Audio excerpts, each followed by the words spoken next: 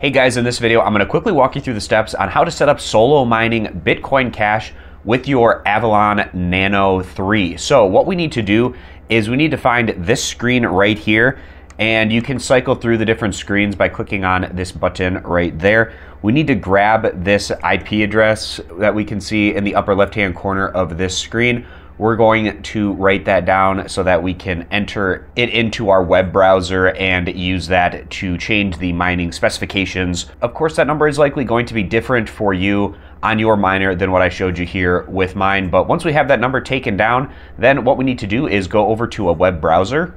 Over on my web browser here, I'm typing in that number for me. It was 192.168.50.59. And of course, for this to work, you need to be hooked up to the same internet connection with your miner as you are with either the computer or the phone that you are typing this IP into in a web browser. That's how we're going to be able to connect up and change the information that we need to. So I'm connected to my home internet connection on both my computer and my Bitcoin miner. So with those numbers typed in, clicking enter, you'll get this login page. If you haven't changed the admin and password, they're both going to be root.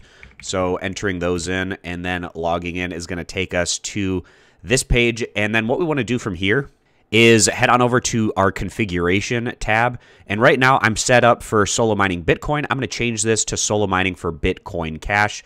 I'll link this page down in the description if you'd like to check it out for yourself. It has information for different mining pools. Make sure you're selected on Bitcoin Cash. It'll have the Bitcoin Cash mining pools here. And the solo mining pool that I'm going to set up for this video is luckymonster.pro.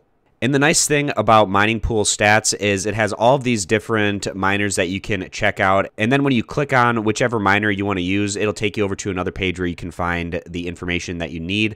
So I'm going to be doing this for Bitcoin Cash. And this one has a nice little tool here where we can enter in how long it'll take us to find a block. So let's say I'm mining at about 4 terahash. So I can type in 4 terahash and then we can see that it'll take me about 17 years to find a block.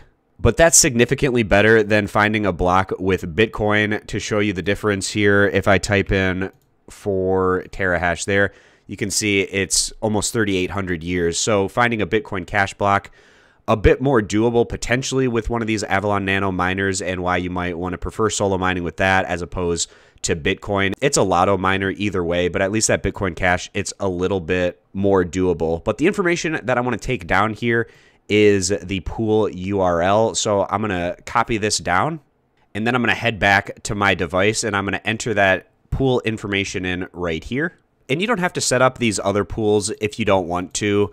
Basically, it's just backup pools, potentially if you're running into issues with the first pool that you have entered in here, but not really necessary, especially if you're keeping an eye on your mining every once in a while to see if there is any issues that arise. And then the worker is going to be our Bitcoin Cash wallet address. And I'm just going to grab this off of my crypto.com wallet. So launching the crypto.com app over on my smartphone. And what I want to do here is click on where it says accounts.